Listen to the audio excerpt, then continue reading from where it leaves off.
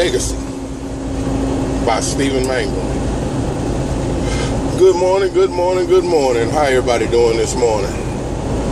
Man, I got a chance to, this morning up around Chi-Town, I got to listen, well, I think it was actually out of Gary, Indiana, that they have a black talk radio station, which is something I hadn't heard of in Dallas since Soul 73.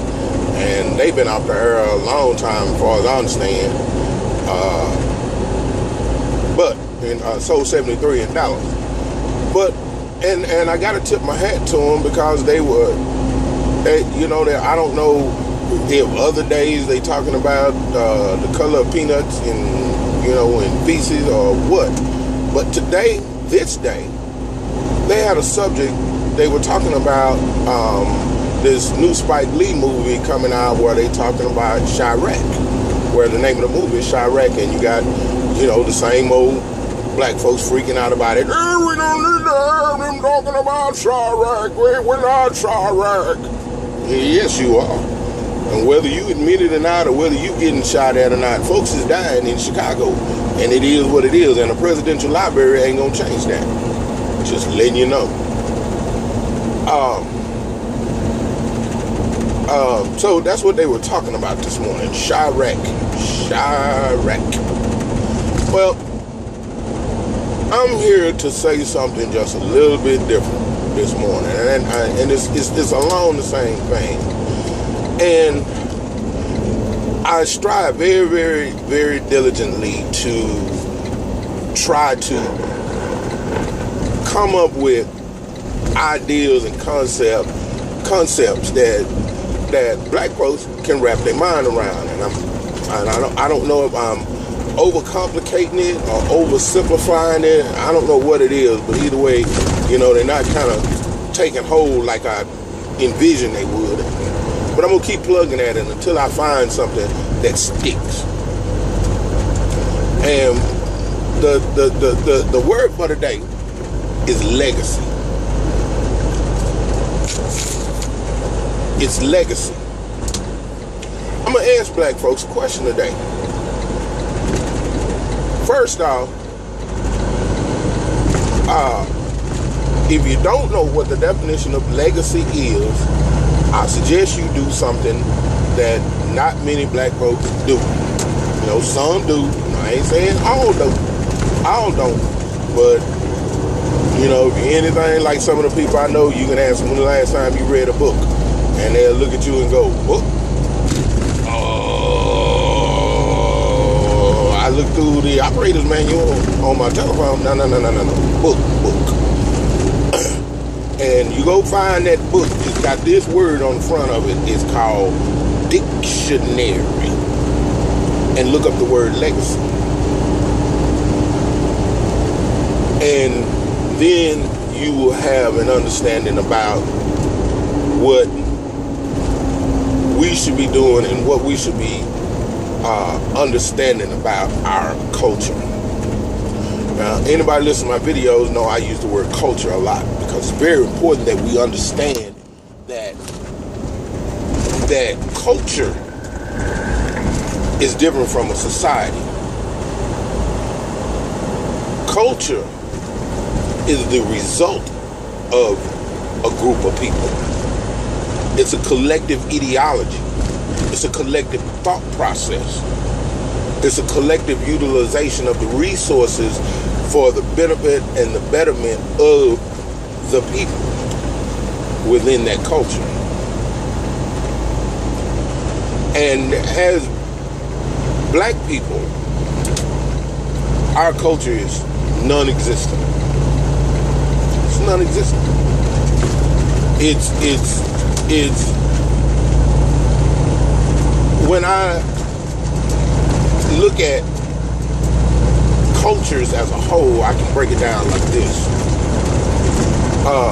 You have the United States as a whole and as a culture. Then within the United States, there are subcultures, which are smaller bits of the whole. And in the United States, these are people. You know, we like to say races, you know, white folks, black folks, Hispanics, Asians, whatever that. But anyway, they are subcultures. And these cultures have a tendency to gravitate to each other. Hispanics with Hispanics, whites with whites, Asians with Asians, Russians with Russians, and so on and so on and so on.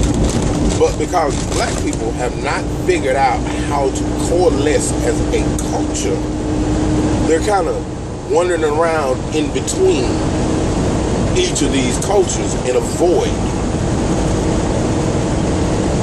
And we find ourselves wanting to be a part of a culture, so therefore we pursue other cultures who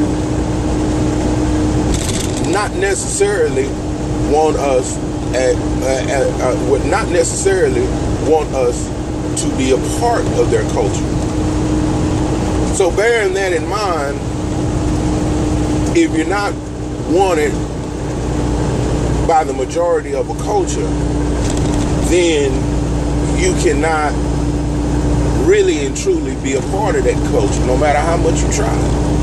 You know, it's like, you know, blacks that want to be a part of white culture, which gave us the civil rights movement. And even after all of that suffrage and pain and history, you're still not a part of white culture. So, realistically, that was for naught.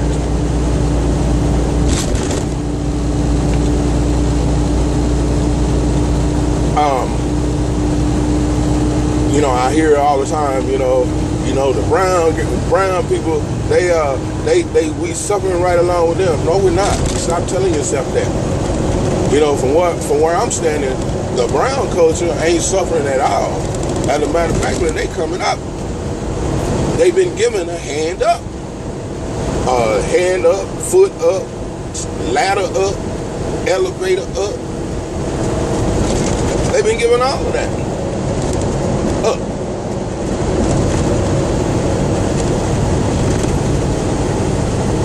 So,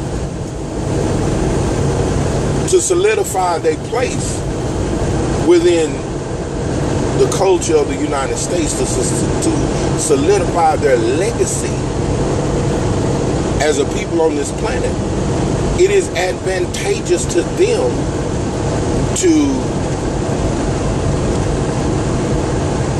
keep you out of their culture. So when it's all said and done, what do you have left as a culture? Nothing. Now, let's say 1,000 years in the future, and they discover the continent of America, and they're digging around doing an archaeological dig. What kind of legacy do you think they're going to find about our culture? What would you want the first thing for them to find about our culture? This is legacy. This is something that is immutable. This is linear. This is something that's going to be based off of what is, not what we would like folks to perceive. Because they don't know us. This is 1,000 years in the future. Remember that. And they digging around in this archaeological dig, and the first thing they find about us is a Lil Wayne CD. They put that Lil Wayne CD in there. Now, my money, I like my nuts swinging, and now. Is that what you want people in the future to think about? You? And all the hard work that you do, that you put forth to not be that? Legacy.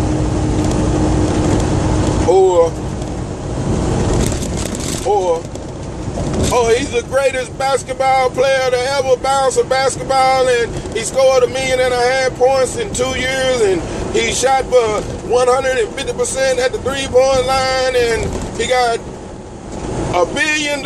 He was a billionaire. Where did he grow up?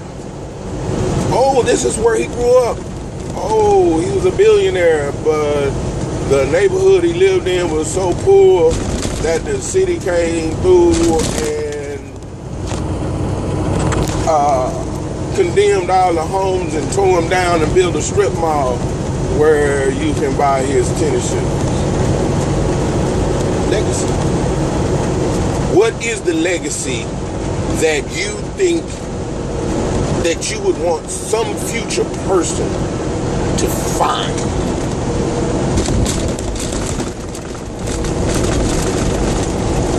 Wow, this is amazing.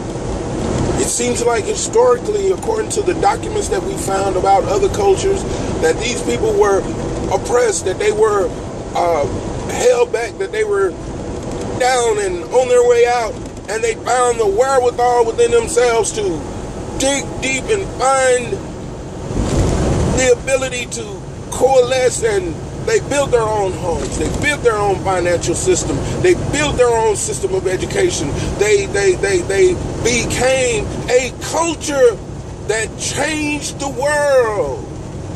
The energy source that we use 1,000 years in the future were created by these people.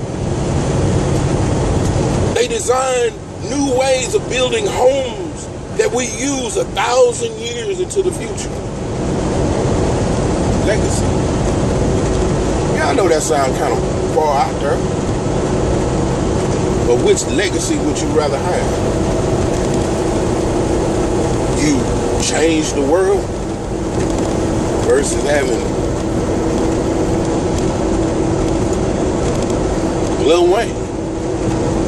You know, and I'm picking on Lil Wayne because I think he is probably one of the most destructive creatures ever birthed on this planet, right along with Lady Gaga and all the rest of them. You know, all the rest of them. They have nothing positive to say and or do for our culture.